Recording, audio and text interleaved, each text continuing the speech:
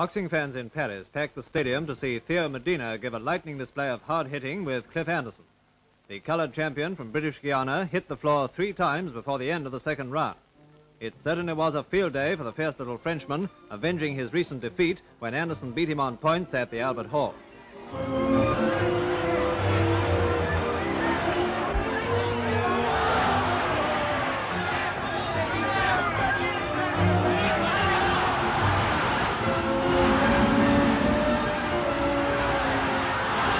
Six rounds, and the end comes swiftly as Anderson's seconds throw in the towel and Medina wins a decisive return match.